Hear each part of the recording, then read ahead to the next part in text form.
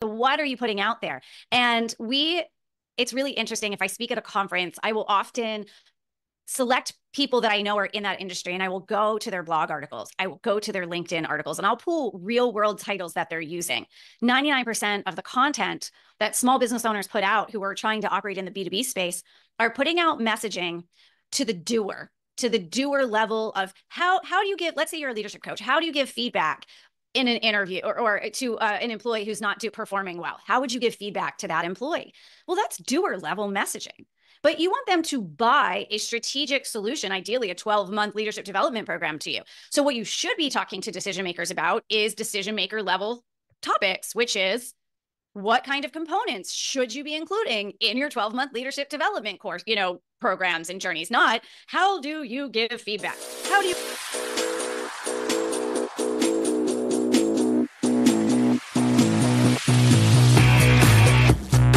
Hello and welcome to another episode of Creating Powerful Impact. I'm your host, Shay Wheat, founder of Grace and Ease Productions, where we help and support entrepreneurs just like you to profitably scale your business with events, allowing you to make sales faster with greater predictability and less team burnout.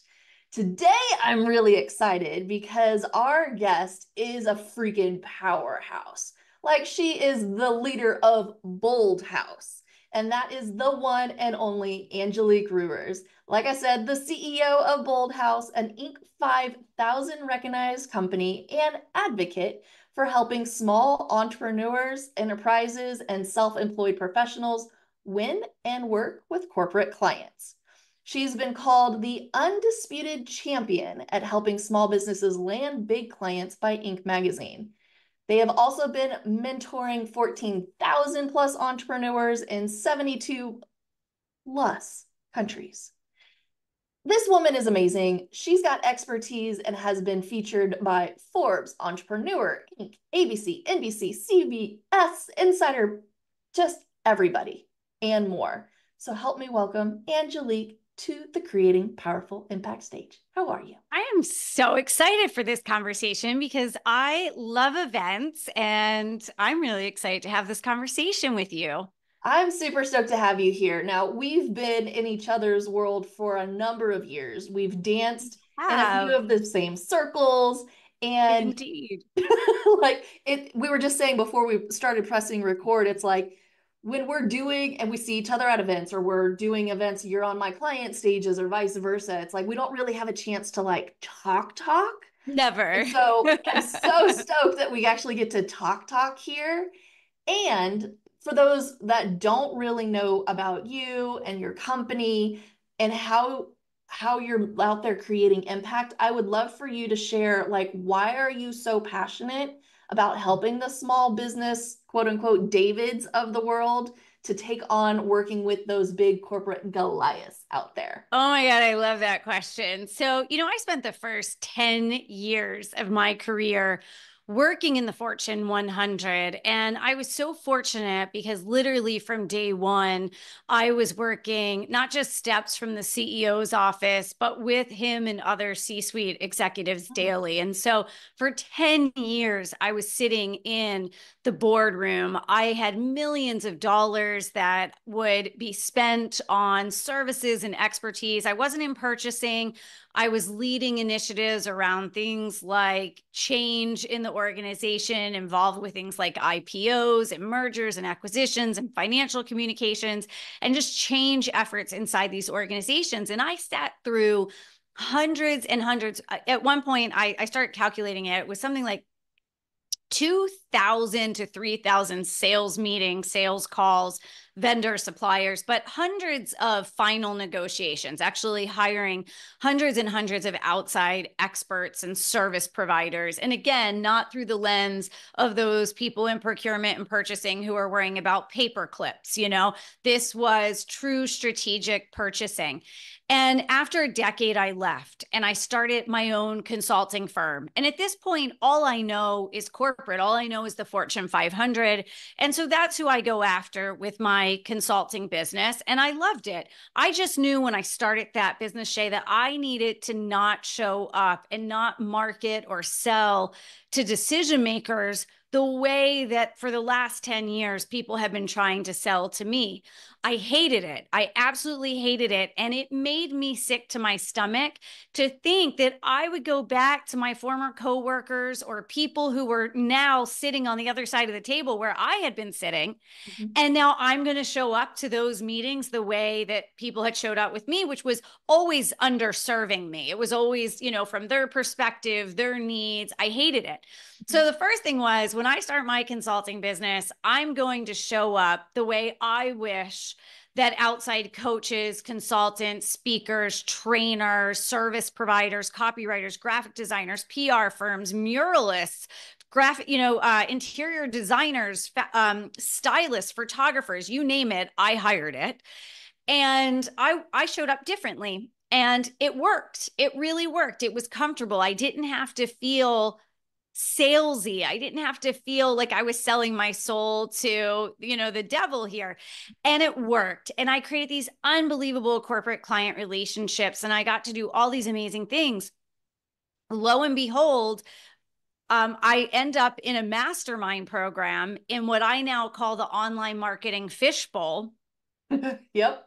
And the first mistake I made was starting to think that I needed to do things the way that that world was doing them. But more importantly, I was watching people in these mastermind groups that I found myself in being told by coaches that they could take the exact same strategies that they were using for speak to sell, enrollment events, online courses, challenges, you name it, back when we had instant teleseminar, because I'm going way back. Yep. And you know what I'm talking about, right? And I'm watching these coaches who've never sold a thing to corporate, who've never been a decision maker in corporate. And I'm watching them tell these folks, oh, you can use these same strategies with B2B and corporate decision makers. And I was losing my mind. I was absolutely losing my mind. So I ended up getting asked by people that saw me at these small business owner events, how in the world had I built this unbelievable corporate client list and how was I doing it? Mm-hmm. And I actually kept telling people, oh, and they were like, no, No, Angelique. no, No. no, that And makes, yeah. so, yeah. And one woman, this is a true story. I was, like in the early days of work from home, you're in your PJs all day, or is that just me? No, it's absolutely like Yeah. I mean, I hate Zoom, party on right? the I really, top, business on the top, exactly. yoga Well, we pants had on no the Zoom bottom. then. I mean, there was no Zoom. We didn't have TikTok. We didn't have Instagram. We didn't have go lives on LinkedIn. So I'm in my PJs. It's like 3 o'clock in the afternoon. It's a cold winter day in Baltimore. And no kidding, this woman shows up knocking on my front door. She was not going to take no for an answer. I was going to show her how to win corporate clients. She ended up being my first client. And I'm so glad that she was persistent because that's how I ended up creating this business. I'm going way back. That would have been late 2007. So we've been doing this for a long time, a long Wow. time. And Yeah. we have seen so many fads, social media trends, so many things come and go. And the way you sell to corporate clients, I mean, sure, we've got some new tools that you can incorporate in, but the psychology, the underlying pieces, like the true strategic foundation of it hasn't changed. So it's been a pretty interesting journey. Yeah, that's fascinating. And I think you're right. How you do things in the online space and selling, B2B, B2C is different than going to corporate because one, you're probably not necessarily talking to the owner at corporate, right? You're talking to Never, unless the you're team. talking to all the shareholders of a company, right? Or, Right. you're just not talking to the owners unless it's a smaller enterprise of a few hundred. But even then, it's not there. It's a very different mindset. It's not like they're paying with their own personal credit card. Right. And that in itself is different. Now, I would assume, they're probably not willy-nilly with the money either, right? They're very great stewards of it, and they probably got to the positions that they're in because they are stewards of it and they are protecting the company how or the corporation how it needs to be, so on and so forth. But I think the biggest mind shift in my brain is going, you're listing all of the people, the image consultant, the copywriter, the muralist. Like I never actually considered my event production business as somebody that could support corporate. Oh, people like you are in our community at Bold House supporting corporate right now. Not just could, they are. And, literally, I would hire incorporate people who would make clay models of huge things that you can't easily show. I'm talking about submarines or what would be called boats in the military space. Ships, everything from literally muralists coming in, trade show planners, event planners, everything.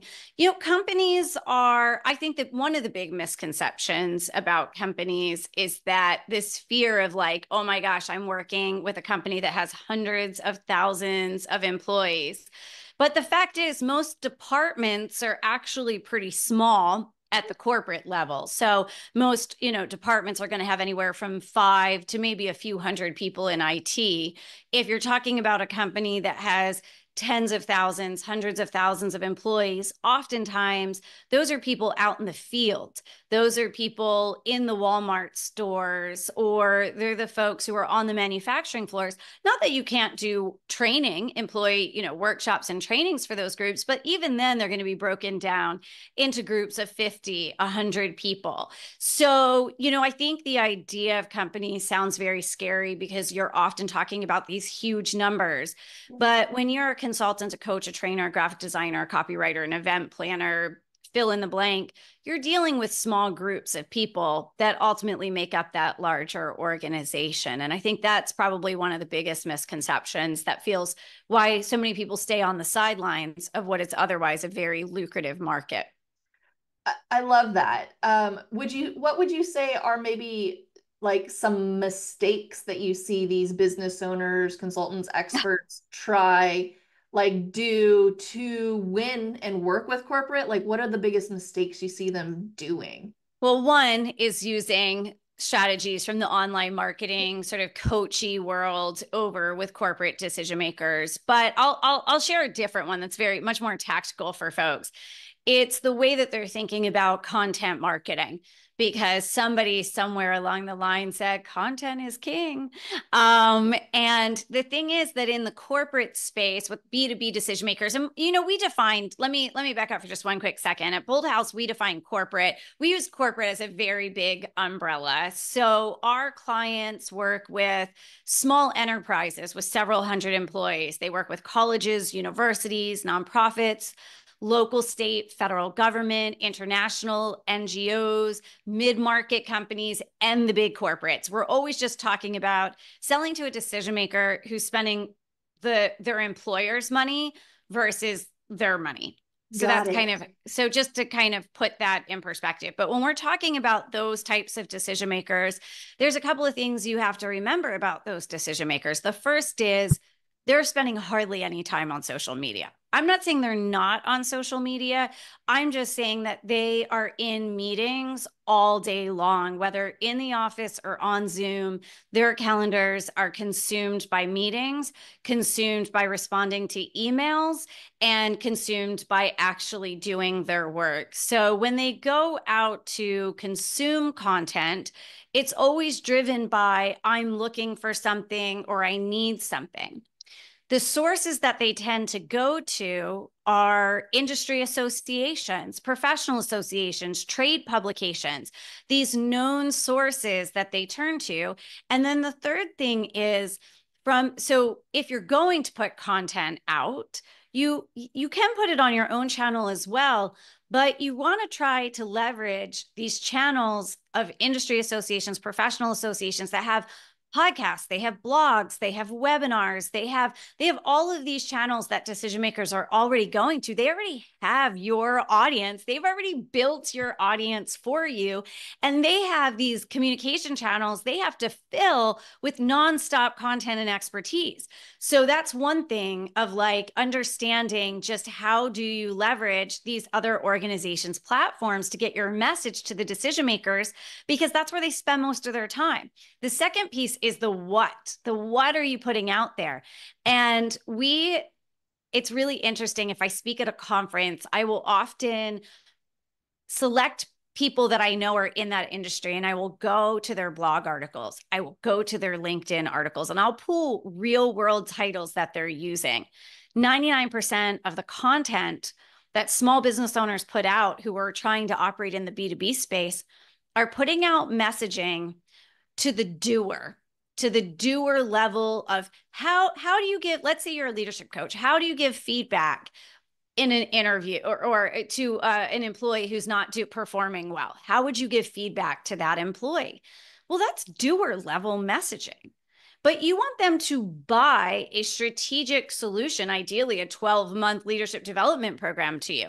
So what you should be talking to decision makers about is decision maker level topics, which is what kind of components should you be including in your 12-month leadership development course, programs and journeys, not how do you give feedback? How do you improve your emotional intelligence? How do you, like, those things don't lead to engagements with decision makers because you're not talking about engagement level problems. You're talking about an individual level problem. So we see a huge, huge issue around not understanding how to do decision maker talk. We always say, how do you speak decision maker? We will teach you at Bold House how you speak decision maker.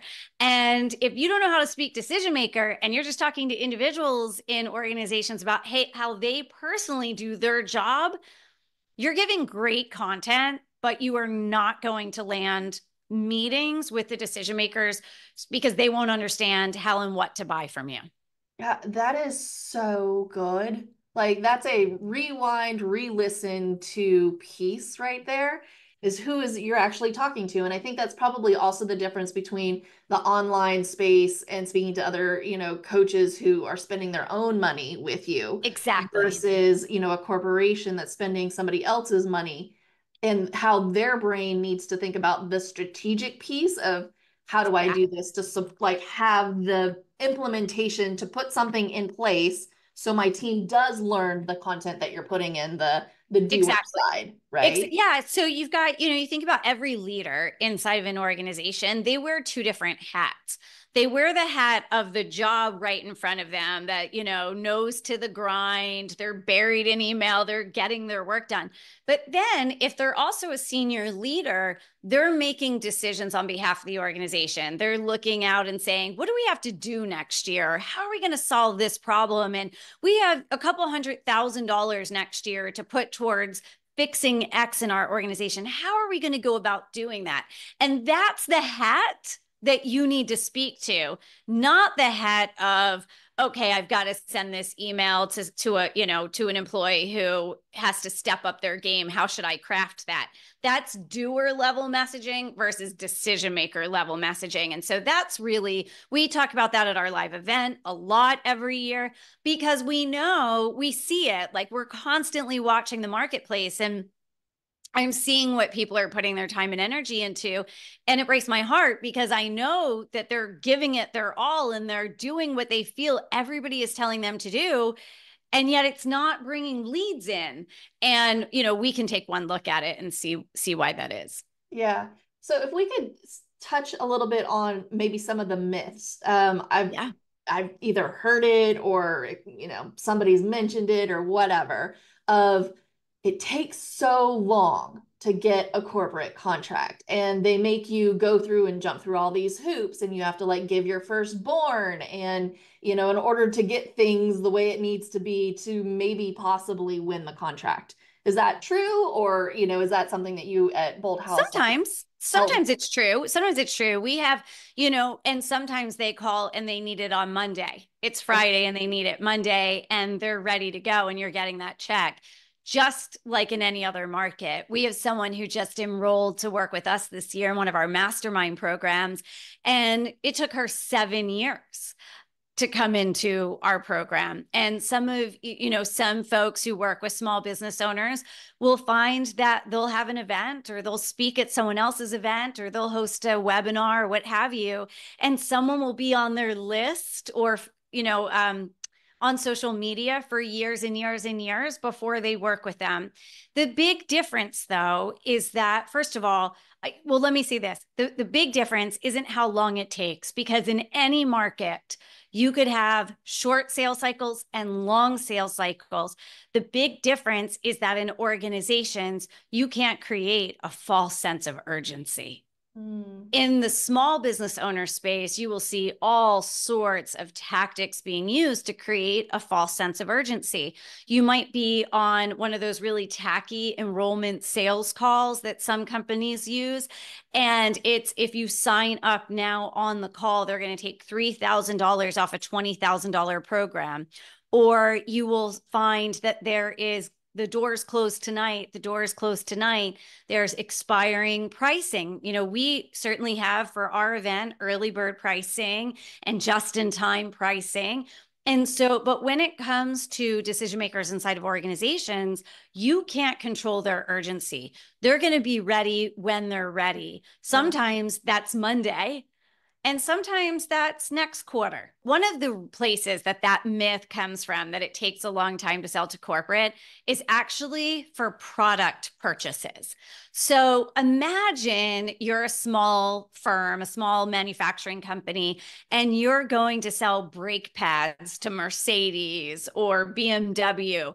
That is going to take you a long time, because first of all, they're going to get bids from all sorts of companies, and they're going to test your product, and they're going to make sure that your company can actually produce as many brake pads as they need, and you're not going to cause a recall for their organization.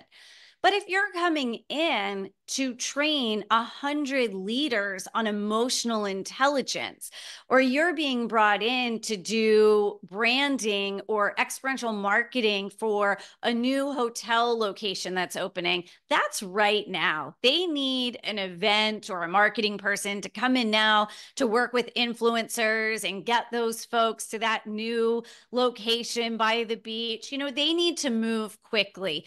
That is not going through the same type of purchasing process that Target goes through if they're thinking about putting new products in their home section of Target. So a lot of those myths come from the product industry and companies that have to make sure that when they're buying thousands, tens of thousands, or hundreds of thousands of units of that product, that it's going to be delivered on time and meet their quality expectations. It is very different when you're a leadership coach going in or a keynote speaker going in. It's just not the same process. And a lot of times it doesn't even go through purchasing or procurement. The decision makers have budget, depending on the size of the organization, and they're making that decision out of their own budget. So it's a very different process unless you're in the product space.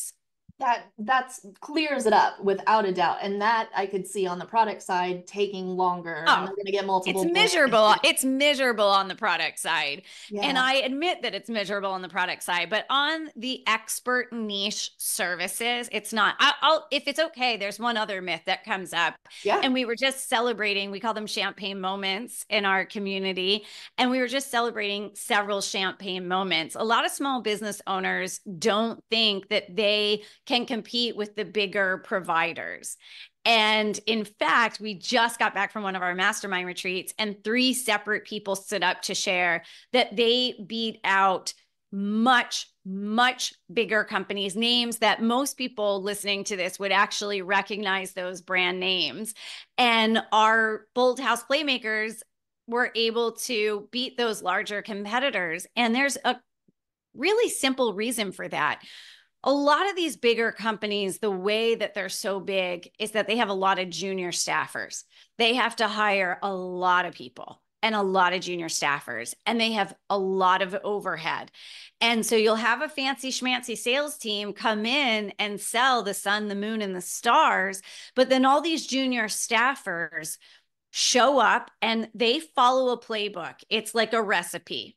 And everything is cookie cutter, and everything has to fit into this very rigid process, whether or not the client is getting what they need or not. And they're paying a lot of overhead for this, right? It's a total science project because you have rungs and rungs and rungs of consultants and team members running around doing all of this stuff. So Big Bill mediocre results in a lot of cases. Got it. So a lot of times our clients come in and they're the expert and they've got a team, maybe a couple of people, maybe nobody. Maybe they have a couple of what we call bench members that are other small business owners that are going to partner with them on the opportunity. And they're going to go in, and these are people with like 15, 20, 25 years. These are people who've been around, and they're going to work directly with a client, and they're going to give them a complete custom solution. And there's no overhead. They don't have a fancy 25-story corporate building to pay for. They're working from their home office. So really the client is just getting pure expertise. That's what they're paying for. And we see it all the time that the bigger competitors will lose to our clients because our clients can give them white glove, customized, totally bespoke solutions and really work and have that personal relationship with them that a big company just can't replicate. That's so very true. My fiance works in a big, huge corporation. Mhm. And they bring in some of these like leadership things and they're training on these things. And I'm like listening to what they've taken him through. And I'm like, how I'm sorry, how much did you all pay for that? So they're going to get overcharged. Yeah, And a lot of those big vendors, those big service providers are going to under deliver. It's going to be very, very cookie cutter. And yeah, you're going to get a lot of junior staffers, and it yeah. happens all the time. So we see it. I mean, we've been doing this a long time, 16, almost 17 years now. And we watch it over and over again, where you will see, not for everything, look, if you're a major corporation, if you're Coca-Cola and you're about to implement an enterprise-wide IT system, Mhm. you need a company like Accenture to come in there and do that. Yeah. But if you are a business unit or a department and you're looking to up level leaders or have an amazing voice of the customer event for your clients, you don't need to do that. You need the boutique firms. And so here's one other thing, and then I know we can move on, but I think this is really cool. And that is the life cycle of the employee has changed. The life Oh, cycle of the employee has changed. And now the best employees leave to go start their own firms. They end up in our room at Bold House. And the way that organizations are able to tap into all of that knowledge of the best people that were formerly in corporate who became the corporate escapees is by going to the boutique firms. And so when you look at the life cycle of the employee today, it's very different. And so that brain drain can be recovered when these decision makers go to the boutique firms. And then we make sure those boutique firms, those business owners, those self-employed experts, and those founders of those boutique firms know how to show up at the table and be just as well prepared, if not, frankly, better prepared than the larger competitors who have those very icky sales strategies that decision makers hate. And so we know those decision makers hate those approaches. And so when our Bold House change agents are out there meeting with decision makers, the decision makers are like, this has been the most amazing meeting that I have had in a really long time. And every time I hear that, I'm like, exactly. That's why we started this company.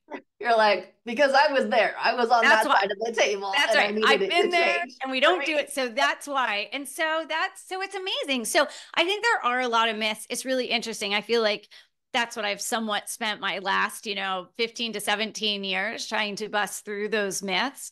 But they persist and I understand why. And there's always a grain of truth in everything. But again, a lot of times when you really look at the whole picture, it's like, oh, yeah, that makes a lot of sense why certain things would take a long time. And for some companies, they're not ready and you can't make them ready. Yeah. But when they're ready, they're ready. And Yeah. you better be ready. Yeah, and you better be like you were saying in those publications and where their eyeballs are That's right. going for them to show up. Now, do they actually get on your email list and things of that nature?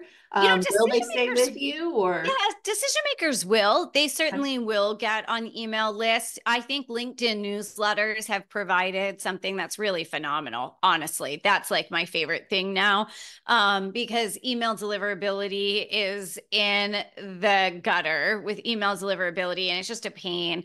And you've got such a built-in audience on LinkedIn, and then other people can easily share. So I'm much more a fan of that.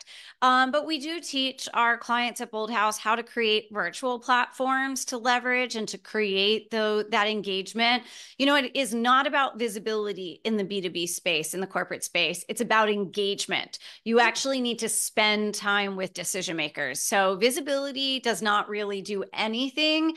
A decision maker isn't like, oh my gosh, I love your reels. That's not it. They need to spend time with you. And while you're spending that time, you need to help them shape how they're thinking about the problems in their organization and how they're going to solve those problems. And that takes time. So, for us, it is about spending actual time engaging with decision makers. And a lot of that are micro events. A lot of that are things like, executive forums and in-person events and virtual webinars and, those kinds of activities where you can really, really engage with decision makers. It takes about 7 hours of time that you need to spend with a decision maker until they kind of come into your fold as being part of your network. So you think about, oh, a lot of my business comes through word of mouth. Well, that's great. But you need to then constantly be expanding your network so you can have more word of mouth. And for someone to really feel like they're in your network and for you to feel like they're in your network, you need to spend about 7 hours, not one-on-one. It can be in things like webinars, but they need to spend time with you and get comfortable and feel like they kind of know who you are and what your firm is all about. Yeah. So every time, like you've mentioned the word events in our time here a number of times. And I know you do crazy awesome events. And like, would you say that and maybe something else or is events one of the things that have allowed you to, one, gain corporate clients, two, grow and scale? Is that something, or is it a combination of events plus something that's allowed you to grow your business the way you have? Yeah, I mean, I would say hands down events. But they aren't always my events. I also leverage other people's events, and they can be virtual or IRL. They don't have to always be in person. But I believe without a doubt that engagement is king, queen, whatever you want to call it. Engagement, rules the day. And so we sponsor events. I buy speaking left, right, and center. I know some people are convinced they should only ever be paid for speaking, but there are 5 different types of speaking that you can use, and in my opinion, that you should use.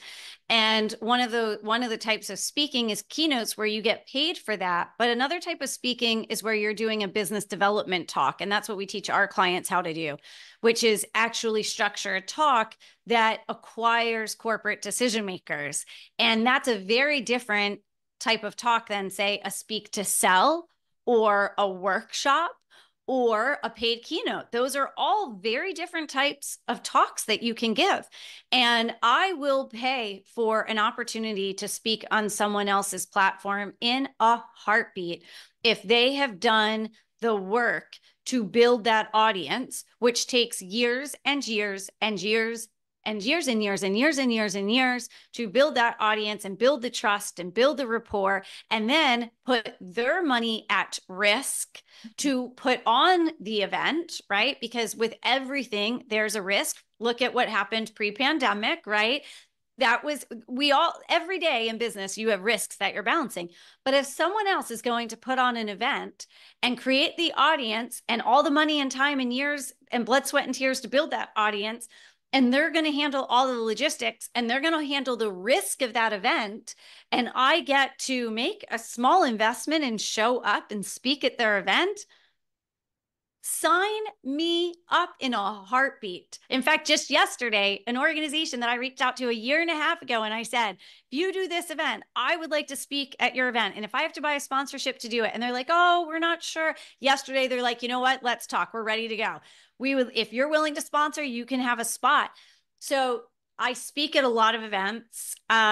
People, if they spend time with me, I'm not really so good, Shay, at dancing on TikTok or doing those silly trends. I'm not very good at lip syncing to the latest, whatever the thing is. Like, I just don't get it. I'm really clumsy and awkward. But if I can spend 45 minutes with a live audience, the people in the room who sell to corporate or who want to sell to corporate understand in that time who I am, what I'm about, and that we're the real deal. And so so events have been without question. So if you ever have folks in your audience who are like, should I sponsor? The answer is yes. If your audience is in the room, sponsor the event, because you're going to pay with everything through either money or time. And money is the cheapest way to pay for anything. Money is the cheapest way to pay for anything. So that's number one. And then number two are my own events. Are really my own events. And, we have a lot of clients at Bold House who do put on events for, say, women leaders inside of corporate. And they might be those tend to be more intimate events. They take advantage of events, big industry conferences that could have tens of thousands of people. And then we have our own events that we do, which is really where we get to spend time with small business owners. And that is, for us, those experiences are our biggest differentiator, because people come in and they've been to so many events before and they think, well, I want to go, but I know I'm not going to learn that much because it's going to be a lot, basically they're going to sell me something and I'm not going to get a lot, in this event. And so for us, it's a great way for us to differentiate, because we just teach for 3 straight days. And folks realize how much more there is, and they want to stay with us.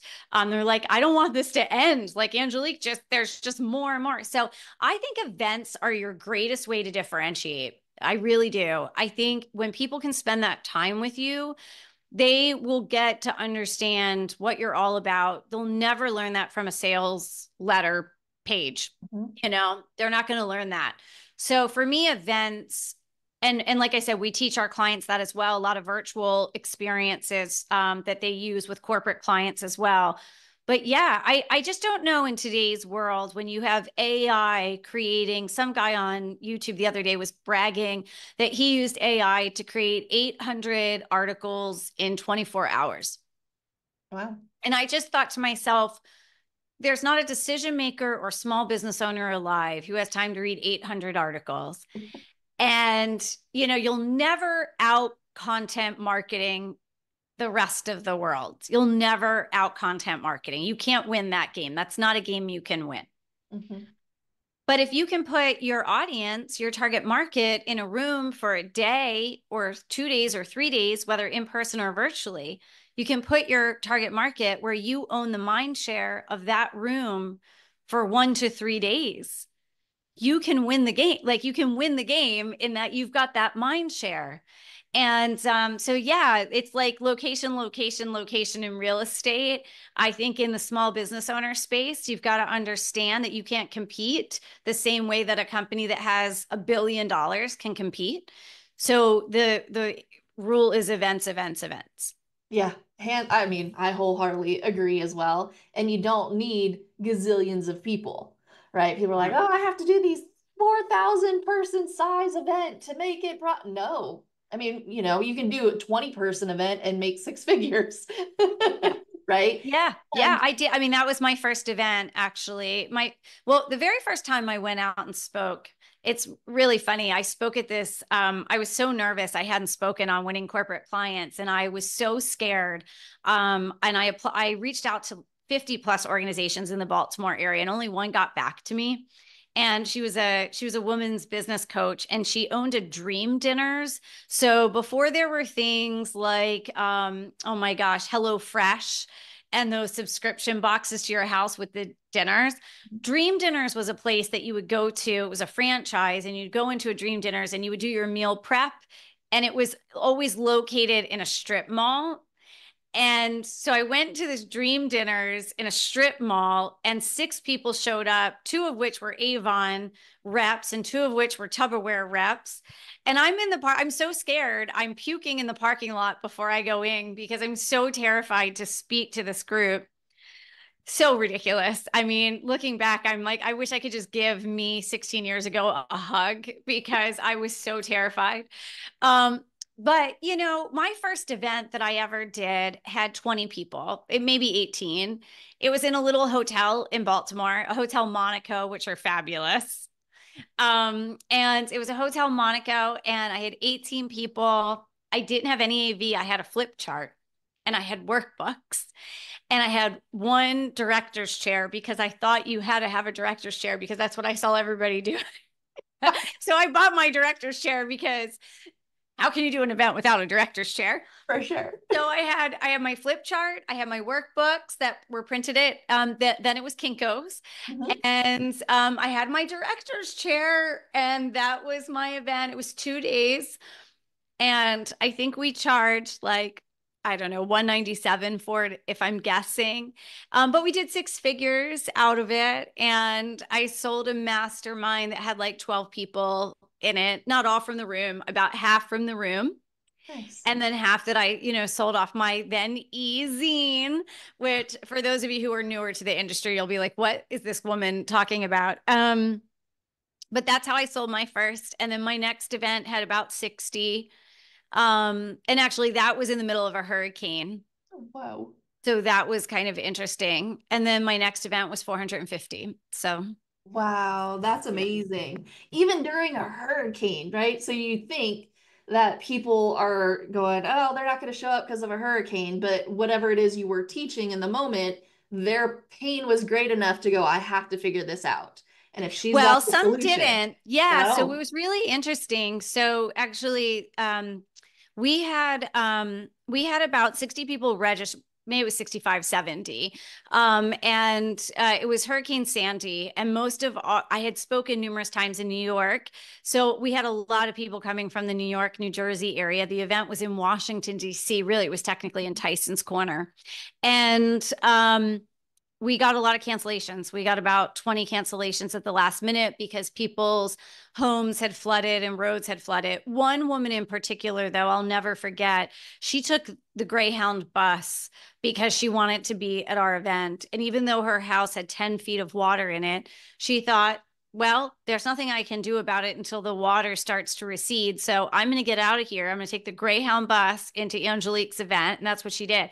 But here's what we ended up doing. Look, I came out of corporate. Part of my job was always crisis communications. So I actually do really well in a crisis. And what we ended up doing is we sent out emails to our list for everyone across Washington, D.C., Northern Virginia, Baltimore, sort of the surrounding area. And we said, look, here's the deal.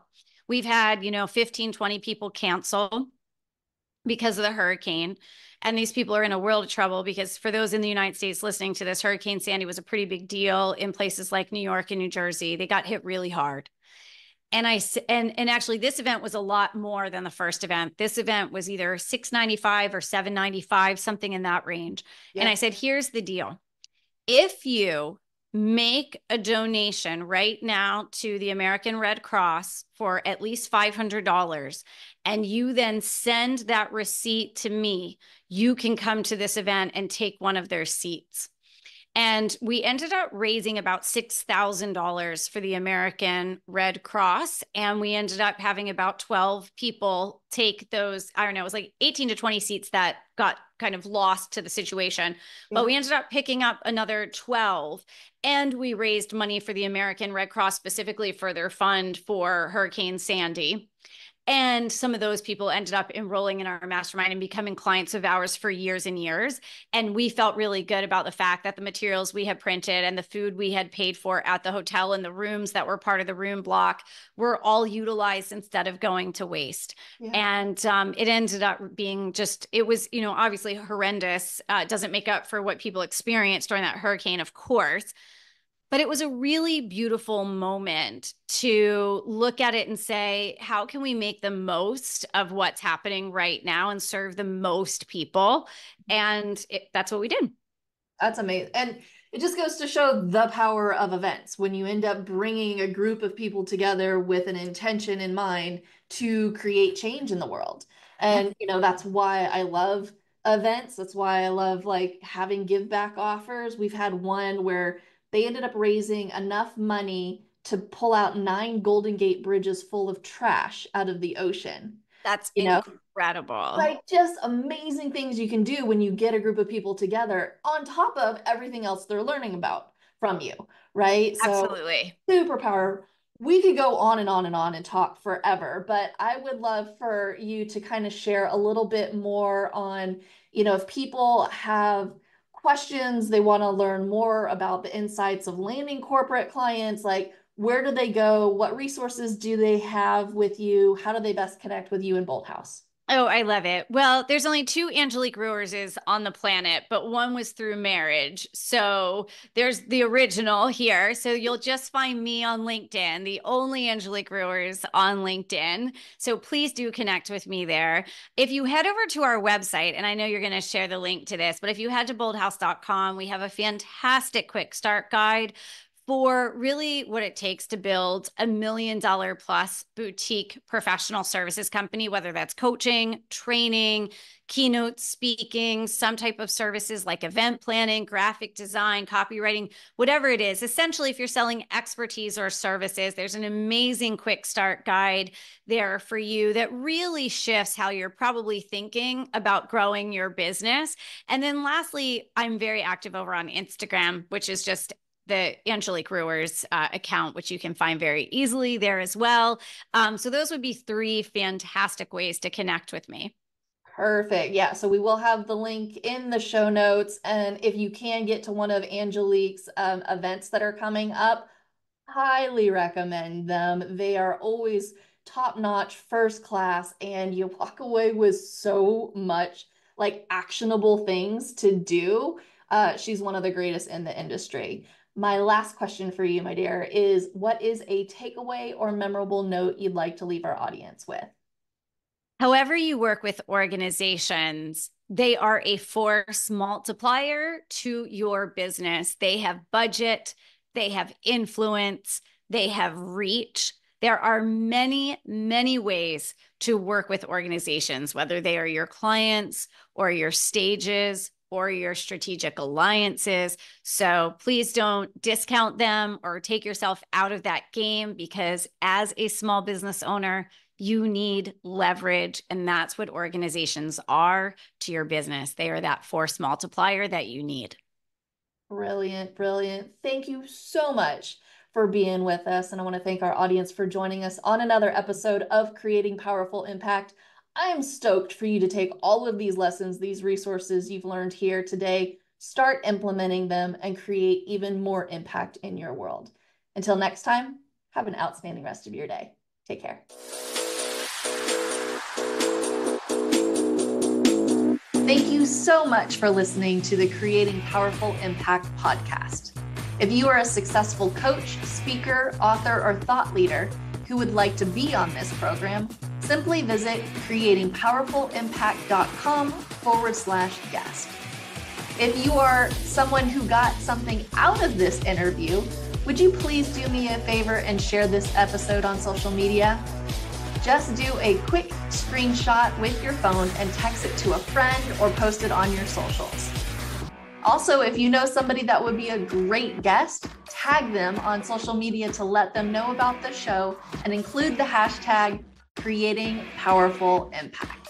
I love seeing all of your posts and great guest selections. We are regularly putting out new episodes and content. To make sure you don't miss any episodes, go ahead and subscribe. Your thumbs up, ratings, and reviews go a long way to help promote the show, and they really mean a lot to me and my team. Want to know more about us? Head on over to our website, graceandeaseproductions.com, or follow me on LinkedIn, Facebook, or Instagram. Just look for Grace and Ease Productions on your favorite platform. Thanks for listening. We'll see you next time.